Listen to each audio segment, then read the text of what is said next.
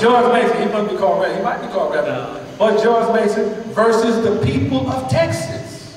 See, now he's speaking to one judge, but the court system speaks in the plural, that we represents all of the people. So it's we, you against us. So when God says we, he's saying to us that everything that he uses to bring forth his plan, he uses it. So he uses the angels, he uses the messengers, he uses right-minded people, good people, and he includes them in his plan as we. Only though God is the only one who's responsible for bringing it forth, that tells us that God is not selfish, so we should be selfish. He's saying that I'm sharing my plan or what I'm bringing forth with everything that I use. The air, the dust, the metal, whatever you want to use is included in the we.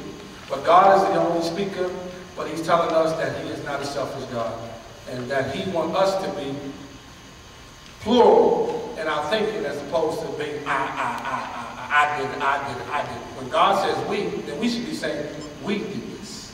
We are part of this gathering here tonight. We are all of us.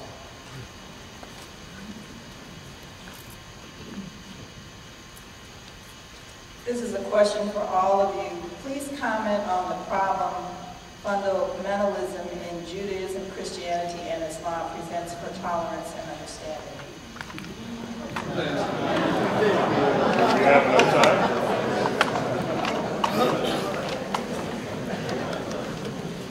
Well, I think we